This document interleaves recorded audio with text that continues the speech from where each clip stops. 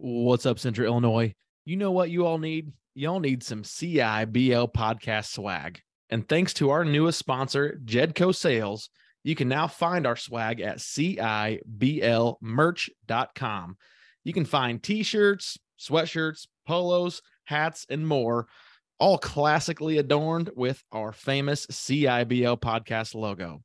If you want to represent and support your favorite podcast, check out CIBLmerch.com. That's CIBLmerch.com. If you like our store, you can also build your very own business swag store with the help of Jedco Sales in Effingham, Illinois. Jedco is owned by previous CIBL guests, Andrew and Laren Dial. They've set up a special discount offer for CIBL guests and listeners to set up your very own custom branded swag store. You can now offer branded apparel to your employees, customers, and fans, and Jedco will fulfill all the orders for you. Contact Jedco at sales@jedcosales.com. That's sales@JEDCO sales.com, and tell them that Garrett and Derek sent you. Let Jedco help you get noticed. Welcome to the Central Illinois Business Leaders Podcast, where business owners, thought leaders, and community champions from across Central Illinois come to share their story. The Central Illinois Business Leaders Podcast. Anything less would be uncivilized. What's up, Central Illinois? I'm Derek Hayden. I'm here with Garrett Ulmer. We are your hosts for the Central Illinois Business Leaders Podcast, powered by Zambu. Zambu is a delicious grapefruit or wildberry vodka-based spirit infused with a Brazilian buzz button. It's smooth, tasty, and leaves you with a signature tingle. Learn more at zambuliquors.com. Zambu, taste the tingle. All right, Central Illinois, today's guest is from Oxygen Plus Leadership, and he's got a little bit of a background here in Central Illinois as well. Ladies and gents of Central Illinois, please welcome Stan Gibson. How you doing, Stan? Hey, I'm doing great. Thanks, Derek and Garrett. I'm really excited to be on. I circled this one about 2 or 3 months ago. As you said, Central Illinois is where I grew up, and so I've got a special place for that part of the country. So I'm excited to be on. Thank you for having me. Our pleasure. We're excited to hear your story and dig into it. But before we do that, Stan, we've got 3 really difficult questions that we're going to ask just to get to know you a little bit better, if you are ready. Well, I tell you what, I want you to remember, I went to Eastern Illinois, so make these very simple, okay? Because I passed, but I won't say that I was magna cum laude or anything like that. So let's get after it. Perfect. We'll do it. All right, Stan. First question. If you were going to live on a desert island and you could only take one thing with you, what would that one thing be? Well, gosh, I'll get kicked upside the head if I don't say my wife. So, she like me, she grew up in Paxton, Illinois, which is just down the road from you. We've both known each other since 3rd grade. So if I take off without her, I'm probably not coming back anywhere. So, and I would even without prompting. She's my best friend. So we've been married for 42 years. So yeah, I'm hauling my wife, and I know she'd do the same thing. Very good. Very good. All right, Garrett, I'll ask you the same question. If you were going to a desert island but can only take one thing, what would that one thing be? Well, I can't let Stan upstage me here, so I've got to say my wife, right? Well, man, we'll say that's a given. Nice. We'll say that's a given, Garrett. So go ahead. You've got one more lifeline here. There you go. I guess if I had to take something else along with my wife, I think we'd have to just say some type of technology at this point, just to be able to stay in contact with people and be able to see what's going on around us. There you go. There you go. Well, good deal. All right. Second question. Stan, you're first up on this one as well. What famous person, dead or alive, would you like to have dinner with, and why? Oh boy, there are so many people I'm so fascinated with. Maybe as we talk a little bit, I will say that faith is a big part of my journey. Straightened me out from time to time. So I'm always one that spend the first hour every morning, thinking about my faith and talking to Jesus. So I would say that I would just love, because I got so many questions that are just unanswered about life, and so I'd probably sit down from Jesus and just say, you got to let me in on these secrets. I'm confused. I mean, there's just a lot of cool things that that you've done, but a lot of things that I can't get my arms around. So, you know, I would say, you know, that's an easy one for me. But you know, yeah, there's so many leaders. I tell you what, you know, I don't want to belong, but even I don't know if you Warren Buffett, you know, Charlie Yeah. Munger. Charlie just passed away at 99. What a oh my God, I can't read enough about that guy. Uh-huh. And I would have just loved to have just hung around that guy and Yeah. just absorbed everything that he read, everything that he embodied. He was unfiltered. So I'm going to go. I'm going to say Charlie Munger would be another one. I'd love to have had dinner with him when he was alive. Very cool. Very cool. Well, Garrett, it's another tough one to follow up. You better Gee not blow whiz, this can you one. just let Stan answer these, and I'm going to stay in the background. You know, as far as that goes, how do you even top that? You know, I'm sitting here thinking, you know, on the business side, you know, the kid side of me, you know, I grew up liking Michael Jordan, so I'd love to be able to sit down and have dinner with him to, you know, just hear about, you know, all the stuff that he has done. But business wise, you know, a guy that I like to follow is Mark Cuban. I would like to sit down with Mark Cuban. He's another one of those guys that's just, he kind of lives and does what he needs to do and what he thinks is right, and an extremely smart businessman. I know he's a little radical sometimes, but he gets after. So I'd say Mark Cuban and Michael Jordan. There we That's a go. great answer. That is good. I'm going to answer this one too. I know it's my own question, but the reason I picked this one is I've been asked it before, and my answer is Chris Farley. Yeah. So he wasn't necessarily, I won't say a leader, and he had some pretty bad issues, obviously, but his ability to make people laugh was incredible. And just I've written several uh, papers in high school and in college about Chris Farley, and I got A pluses on both because I just enjoyed researching his life and all that stuff. And so I'd say Chris Farley for sure, just to be able to laugh. Yep. It's so funny. I watched one of his YouTubes last night. It just randomly came across, and yeah, Uh-huh. you're right. I just, you know, down by the river. I mean, the guy just See, it makes you just laugh saying that, right? Yeah. it does, it does. So great, another great answer. I would have never guessed that, but that is a great answer. Well, good deal. All right, last question, and Garrett, you will go first on this one. This one's a little more business/personal development. So, Garrett, what do you feel you are not good at that you would like to improve upon?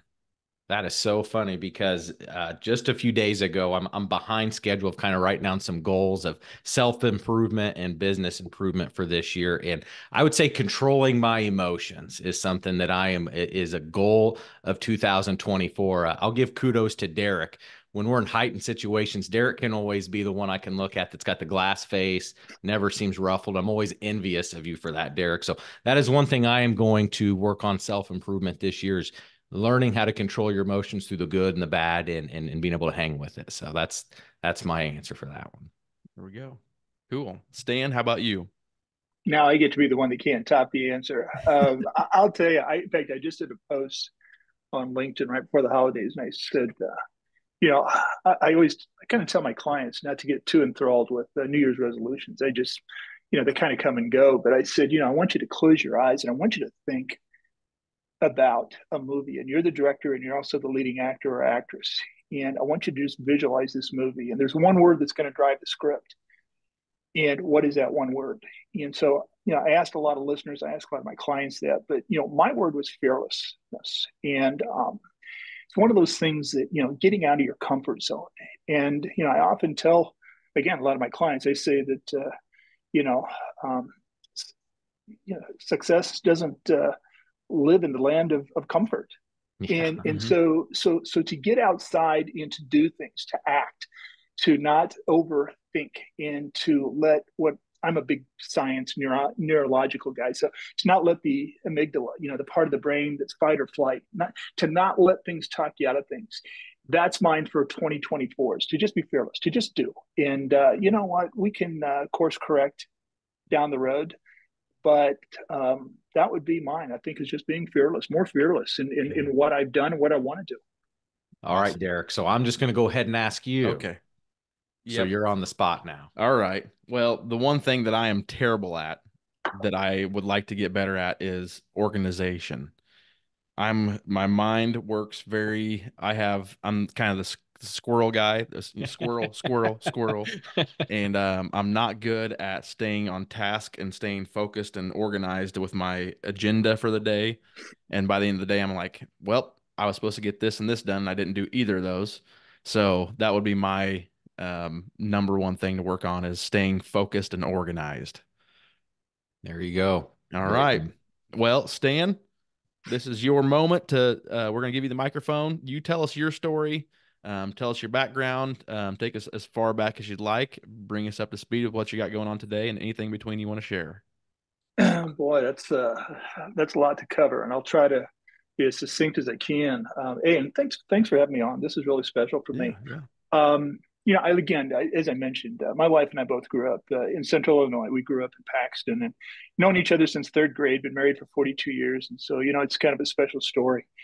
And played all the sports, loved Central Illinois, and in fact, when I got to the end of my high school career, I had some success and decided I wanted to go on and play football. And so I was recruited and was what's called the preferred walk-on at Eastern Illinois, which means you get to work just as hard as everybody else. You're just not getting your education paid for.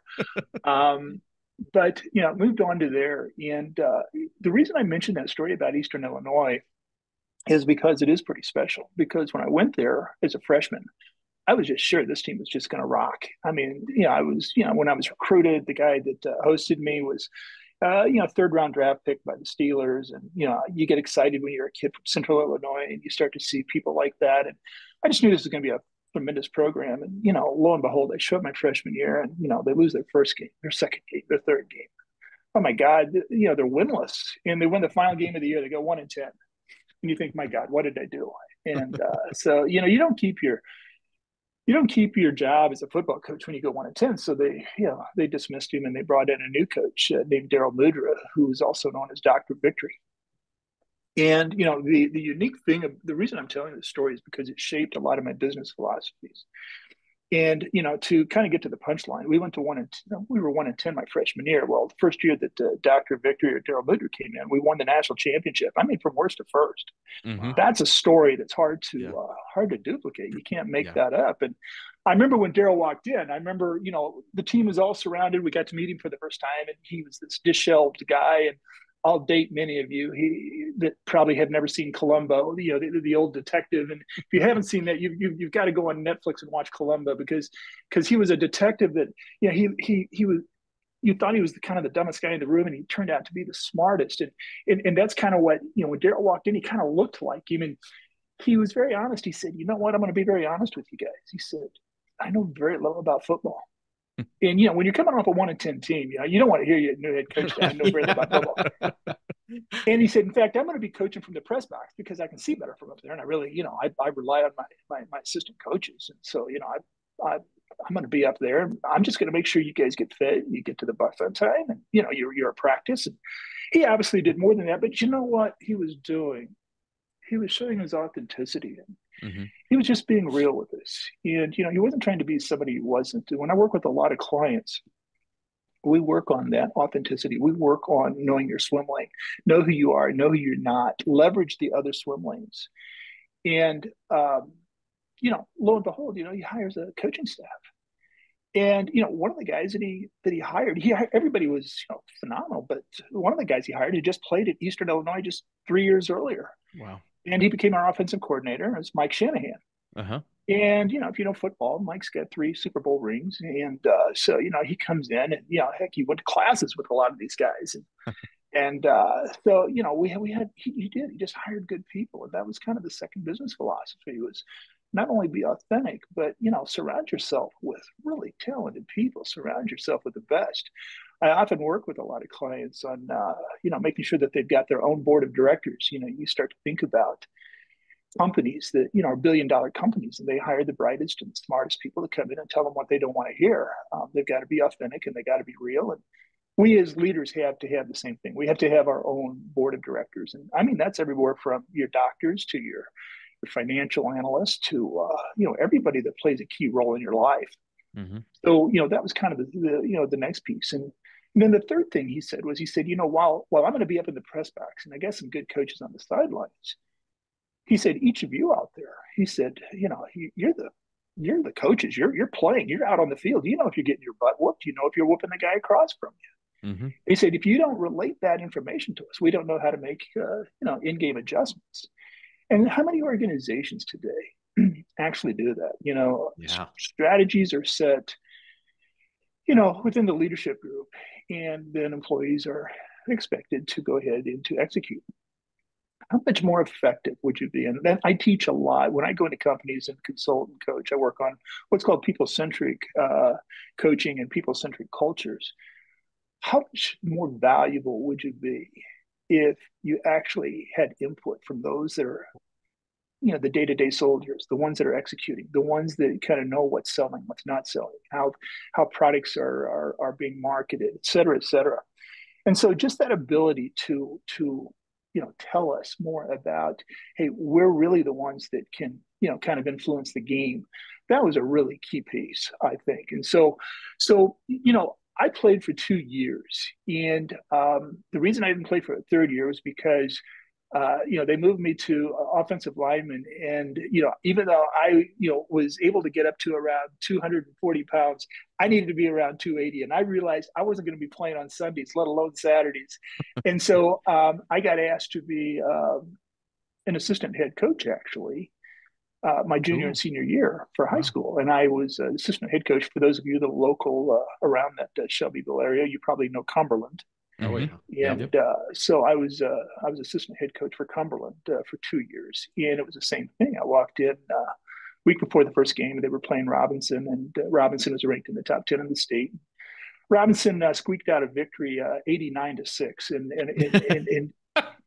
I always say I don't know which I'm more surprised at, the fact that they scored 89 or the fact that we actually scored 6. And it was just. But using a lot of those same principles from Daryl Mudra, and fortunately we had juniors that would become seniors, but giving them a lot of the autonomy, a lot of the ability to get better, letting them make decisions, throwing a new mindset and some new uniforms on it. We played the same team a year later and lost 6-0. And while we lost, you could just see the growth. Sure. And so I would say that that's had a lot of transformational impact on my coaching, on my consulting. I moved on from college, moved to Dallas, and then later on to Des Moines, Iowa, where my wife and I lived for 30 years. We're now in the Scottsdale area. But I would tell you that, my professional career was really impacted by those years at Eastern Illinois. And, I worked for, Principal Financial Group, which is a large insurance company. Mm-hmm. I worked for Wells Fargo and had a team that, we did the real estate strategy globally. And so, I was in both the corporate world, and I also did some entrepreneurial things along the way that I absolutely loved. And about 2 to 3 years ago, I decided to jump out of the corporate world and take all the knowledge that I was blessed to have been given, and start working with executives, start working with companies, start working with small and mid-cap companies to provide leadership training and leadership development, and helping them revise and devise the culture that I think is going to be important going forward. I think what's worked in the past literally isn't going to work going forward. And I work with a lot of Gen Zs, I work with a lot of millennials. I just love working with younger people. I mean, that's the future. And if you're not setting up businesses to be able to inspire them. And one thing, in fact, I just wrote a blog yesterday about Gen Zs. A lot of them are my peers. I mean, these are people in their 20s, kids, but I'll tell you what, they own businesses. Many of them own businesses in high school. Yeah. And they're my peers. They're calling me for advice. I'm calling them for advice. And so setting up organizations that are really kind of forward thinking and people centric is really kind of what really excites me. I wrote a book called Living a Rich and Intentional Life. Never Let a Good Pandemic Go to Waste. I had used that year because it was a little slow to write a book about business and about all of the neurological and physiological science around how leaders perform at their best, all the way from, what's the science around sleep, nutrition, exercise. And to your point, Derek, how about productivity? What is all the science in getting, 4 hours of work, of good solid work out of an 8-hour day? how do you get the most and be able to live, a semi-balanced lifestyle? So anyway, those are a little bit of the things that, that I've done. I enjoy working with companies. I enjoy working with leaders. And so let me stop right there and, throw it back to you with any questions you might have. But, I did just change the name of my company, actually, from Oxygen Plus. Last week, I sent an announcement out because they have a newsletter and website. And I just changed it from Oxygen Plus to StanGibsonSpeaks.com. And one of the reasons I did that is because I do a lot of, that's really what I do. I do a lot of motivational speaking. I do a lot of speaking on leadership development. I come into corporate environments and speak with their leaders, and I do all kinds of speaking, and that's my jam. That's what I love to do first and foremost. And from there's always a lot of people and a lot of opportunities that come up from that. So Stan Gibson Speaks is kind of what I'm doing now, and probably setting up 2024 for a lot more speaking opportunities. Nice. Cool. Hey, Central Illinois professionals, do you know where people go to learn more about you? They typically either go to your About Us section of your website or your LinkedIn profile. And guess what the first impression is that they see?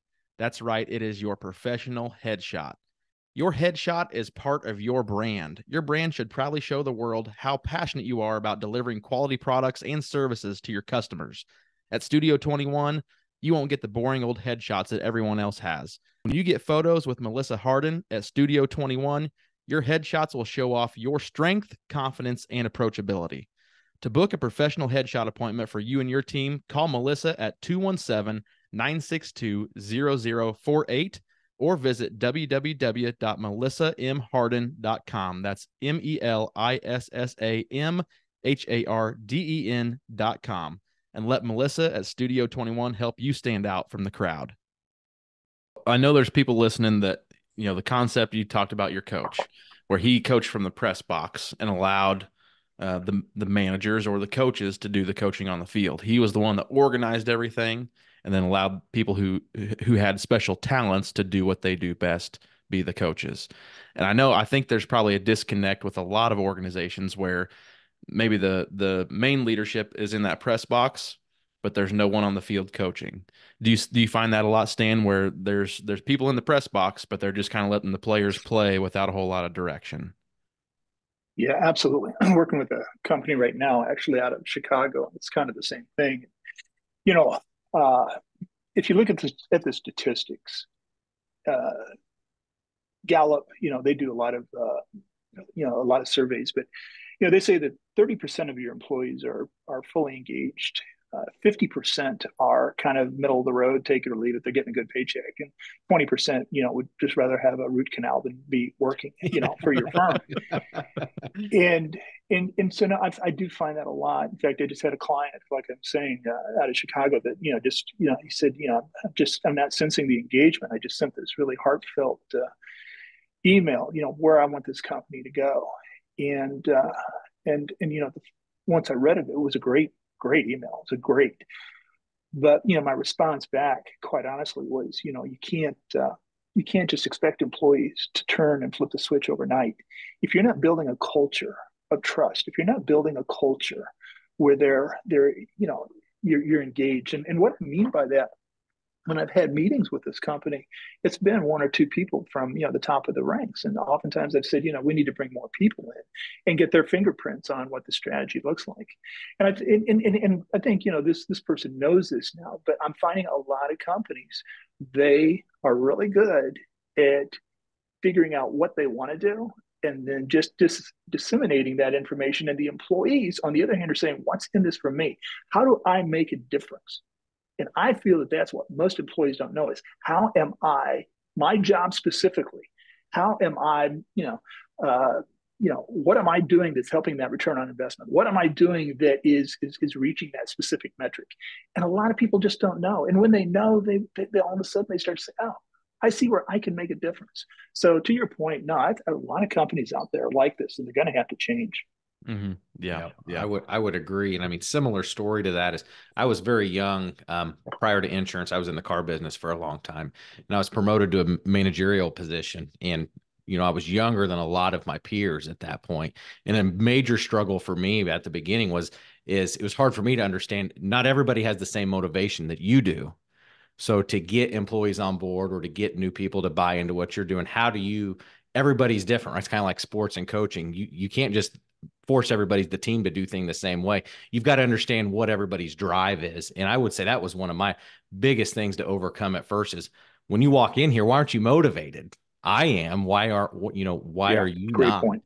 So it was very hard to learn early on, of how to understand what everybody was looking for and what they needed from you as a leader as well. It's a great point. Great point. I couldn't say that any better. Again, everybody just has to know what's in it. It isn't in a harsh way of saying what's in it for me. It's just in a way of, why do I show up for work? Why am I, what is it that I'm doing that's contributing? And I think when people know how they contribute, I just think that they get an extra pep in their step, and they feel like the turnover is such a big issue today too. My goodness. And I'll tell you what's worse than turnover, guys, is people that stay that aren't engaged. That's worse than turnover. Sure. And so getting that engagement is really, really important. And I know that, from my standpoint, in my leadership days, I had a specific cadence, and, anybody that reported to me, my direct reports, they were on my calendar. I mean, it was, every 2 weeks, we scheduled, 45 minutes. And I'll tell you what, the first 10 to 15 minutes was just, hey, what's going on in life? How the kids doing, what's this, what's that, getting to that personal side for the first 10 to 15 minutes. And then we got into what I call coaching. And to me, this is another big piece of, when I work with a lot of executives and I work with clients, is you got to your position because you're typically really good at it. And you now have the answers. And when people come to you, they want the answers. And that's not leading. And I have a saying that I say, when leaders learn to coach, employees learn to lead. And so teaching leaders how to coach, how to ask questions, the answer. But when you start to listen and you start to reframe, and there are specific questions that, I believe are very impactful. And when you start to extract out the information from, the person coming to you, so what are two things you're thinking about that would help the situation? When you throw it back on them like that, and you start to kind of, it might seem like, we're too busy for that. I will guarantee you spend that time up front doing that, somebody will start to think logically on their own, and they will be a much better employee, and you'll get more results down the road. So I believe in having those meetings set up on the calendar. And I will tell you, people that were 2 or 3 down from me, in the pecking order, I had them on the calendar. It might be every 6 weeks. It might be every 8 weeks. But I believe in that communication. And that's what creates and causes engagement, is when they know how much you care. Yeah, absolutely. Sure. One of the things that it looks like you really like to talk about is leading a rich and intentional life, whether it's at work or at home. Tell us a little bit about how you blend the work leadership into having a good, a solid home life as well. Yeah. Well, I believe it's important, and I'll ask your listeners, and I'll ask you too. When things aren't going really well at home, it carries over into work. And when things aren't going really well at work, it carries over at home. So getting both of those right is really important. And, I've got several clients that, I got one, for example, that, she really wanted to up her game as a leader. And, she works for a, Fortune 250, and she's got a lot of responsibility. She travels. And, the first thing we figured out was, she's not doing well at home. She's not doing well personally. And it's carrying over into work. And so we started talking real quickly about, routines. And that's a big part of my book, is routines. Do you have the right morning routines? Do you have the right evening routines? Tomorrow starts tonight. You've got to start thinking tonight about tomorrow.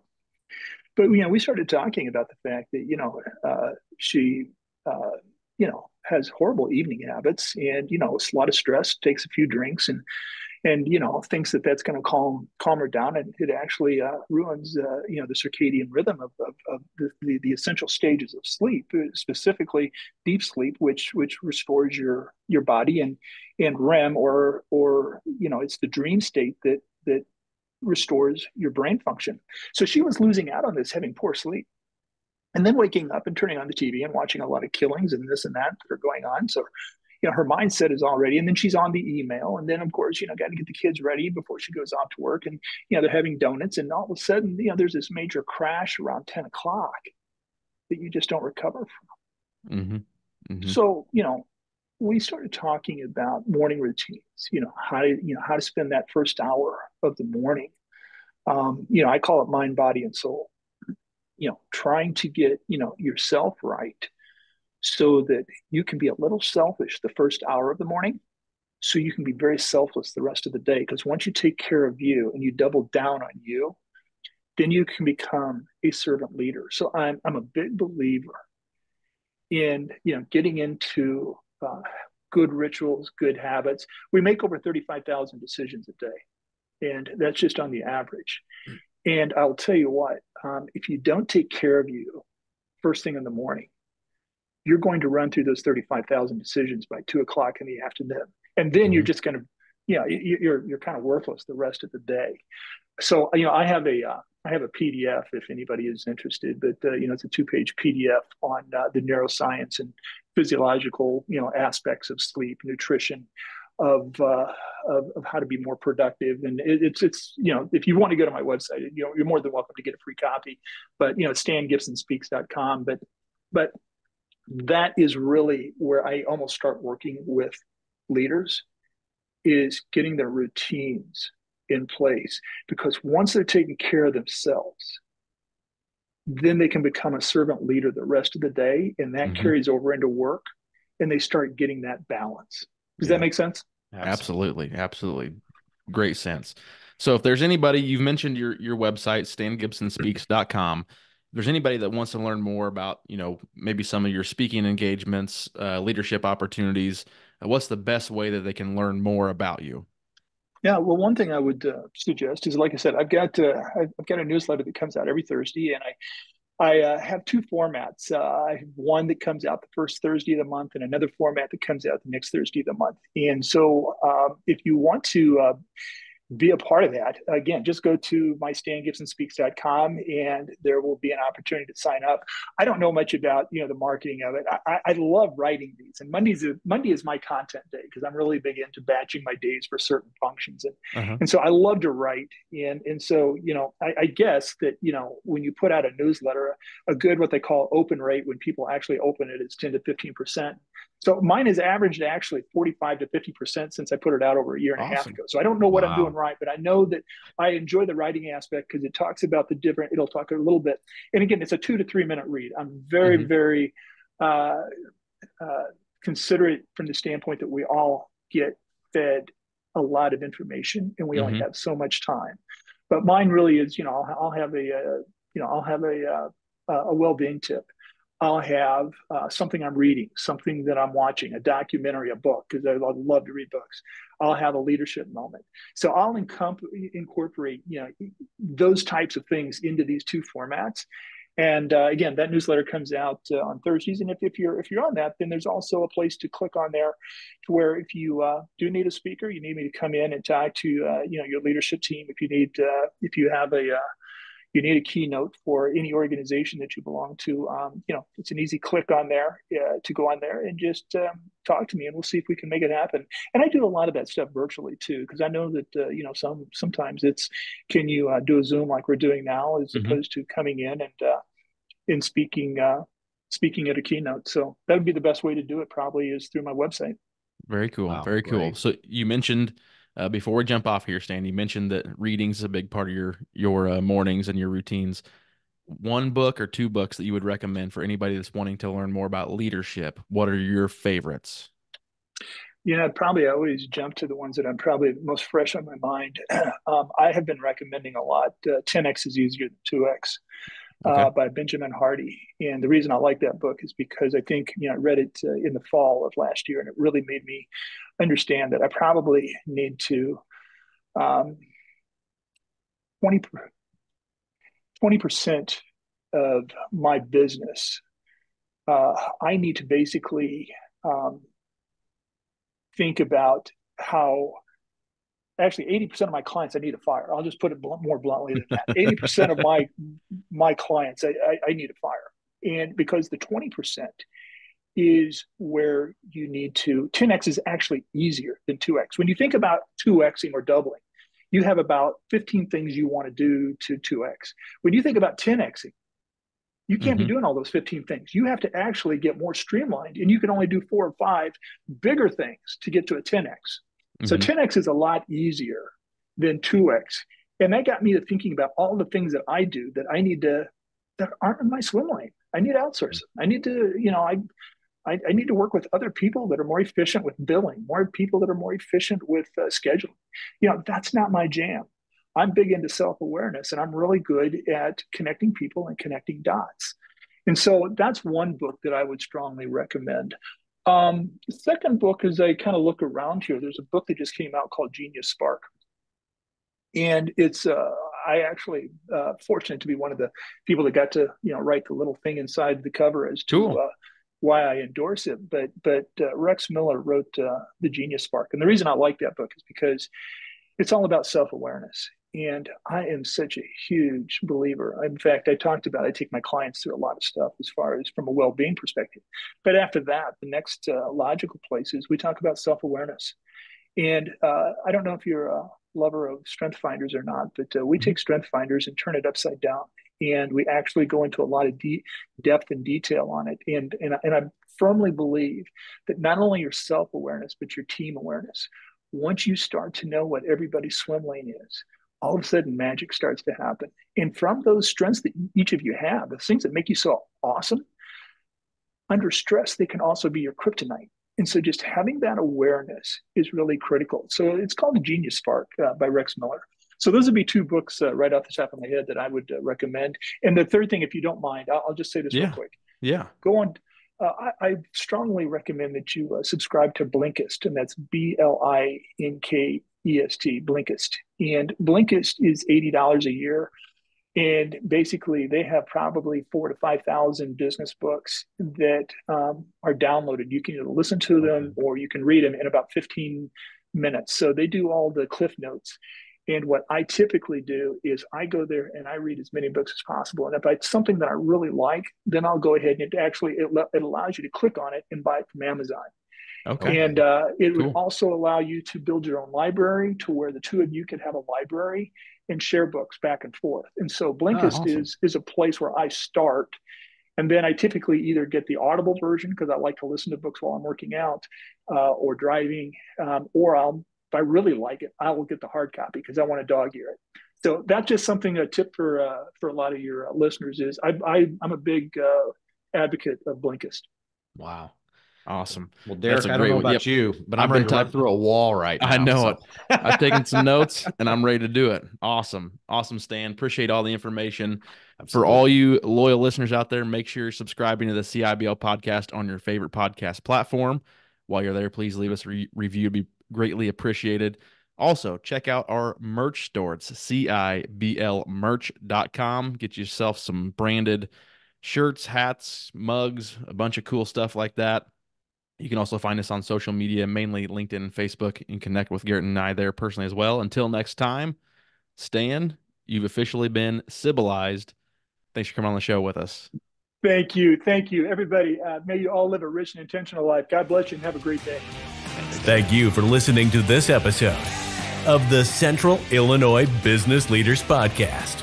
You can find us on Facebook at facebook.com/CIBL podcast. You can also follow us on LinkedIn. Don't forget to subscribe and leave us a review. It's the civilized thing to do. What's up, Central Illinois business owners? We know that insurance and employee benefits are one of the most expensive, confusing, and frustrating hurdles that you face in your business today. Garrett and I work with Central Illinois businesses to create insurance and risk management programs and employee benefit solutions that reduce risk, enhance your business, and maximize your profitability. Head to CIBLinsurance.com to learn more about insurance solutions that are specifically designed for your Central Illinois businesses and to watch our educational videos about work comp, employee health insurance, commercial insurance, and other insurance products to help your business go to the next level. Go to CIBLinsurance.com. We'll see you there.